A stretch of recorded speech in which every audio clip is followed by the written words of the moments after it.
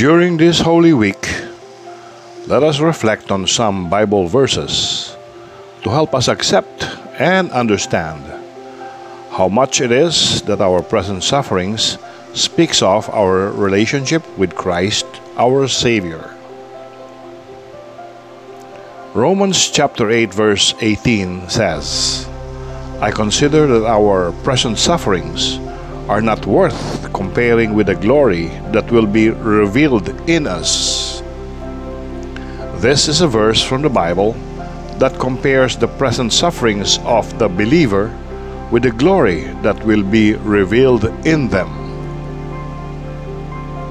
Philippians chapter 1 verse 29 says, For it has been granted to you on behalf of Christ, not only to believe in Him, but also to suffer for Him. Well, it is often said that in order to share in Christ's glory, we should also share in His sufferings.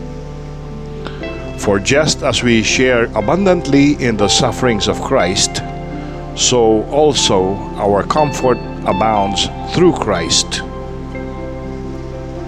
Mark chapter 8 verse 34 says, And He summoned the crowd with His disciples, and said to them, If anyone wishes to come after me, he must deny himself, and take up his cross, and follow me. We are Christ followers, are we not?